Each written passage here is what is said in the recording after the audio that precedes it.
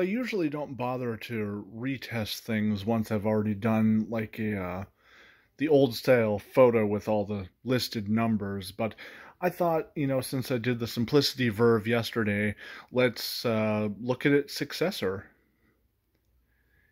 Well, kind of, at least. The Wonder came in many different variations, and this was like the top of the line. Because you had a straight suction Wonder, you had one with a compact power nozzle. Oh yeah, there was a turbine nozzle one. So you had straight suction, turbine, compact nozzle, full-size nozzle, and then you had two versions of the Tandem Air nozzle initially. You had the Tandem Air Deluxe and the Tandem Air Premium. The difference between the two was that the Deluxe used a stretch belt, which I always thought was ridiculous. I want to say the selling price of them when they were out was like $10.99 for the Deluxe. And it's like, when the full-size nozzle gives you the lifetime belt, why would you then take that away for a more expensive model? But then, they put it back on the Tandem Air Premium. But, as any Tacony person will realize, or recognize rather, this is the same as one of their ultra lightweights. Like the in the Simplicity case, it would be the Freedom, or in the Riccar case, the Super Light. But yeah, I actually quite like this machine. I mean, it's not the most powerful canister out there, but I find that it's got a nice long flexible hose. It's fairly quiet. Nozzle sounds pleasant and produces a fair amount of visible agitation, which I like. And the machine seems fairly simple to me. You just got your slider down here for your speed control. You got your power switch. And then your cord winder here works like an Electrolux.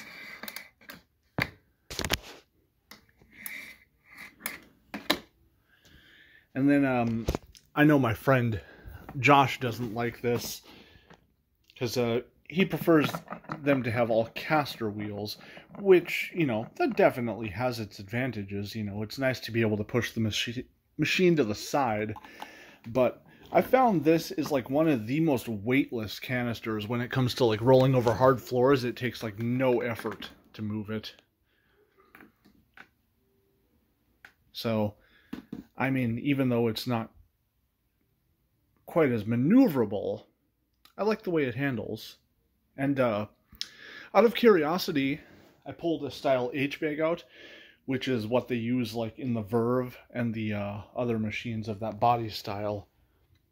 The Wonder bag, I always thought it would be smaller because it's a smaller body, but the Wonder bag is just slightly bigger, which is surprising. Same width, but slightly longer. Never knew.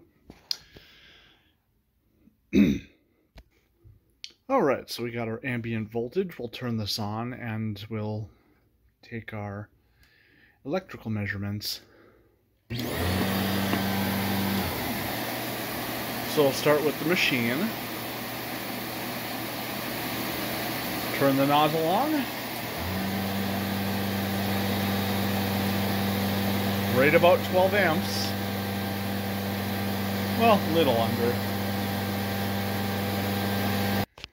And just because I know there's a fair amount of stuff in here, I'm going to switch the bag out here. It kind of reminds me a little bit of Auric, having the sliding door on here. But the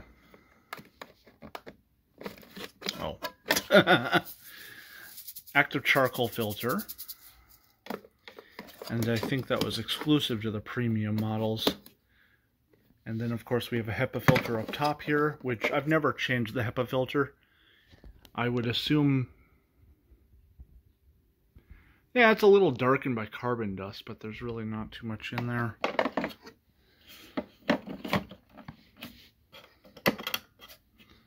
So we get that back into place.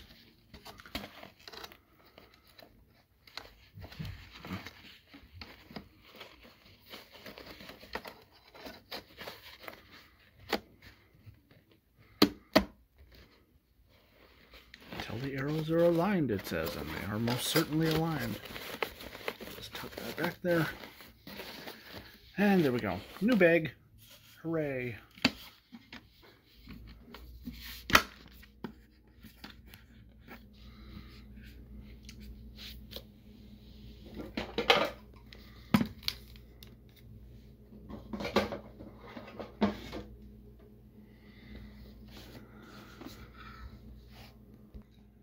Alright, we'll take a flow measurement of the body.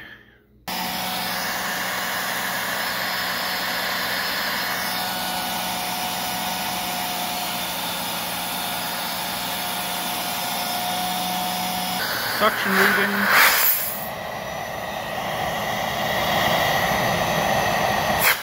Oh yeah, interesting little thing about these, it's a 35mm connection. So we have to use this reducer.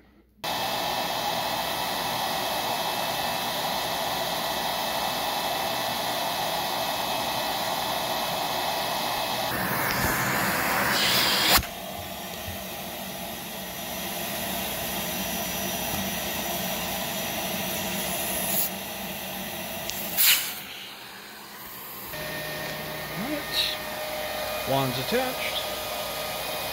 Oh.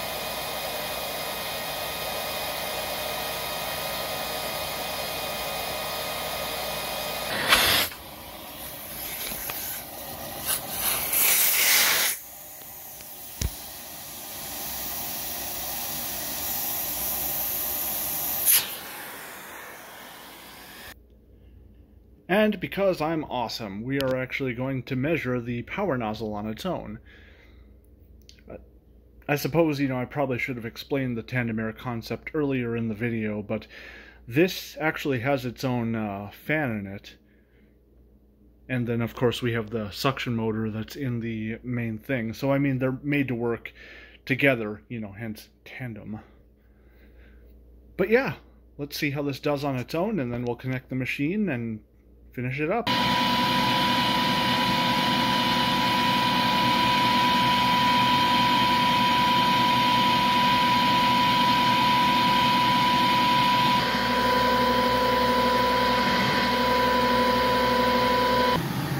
Alright, here we are, nozzle off, canister running.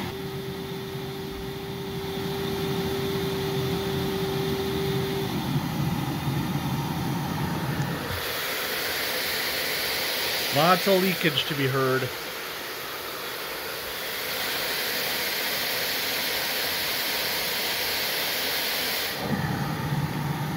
Now we'll activate the nozzle.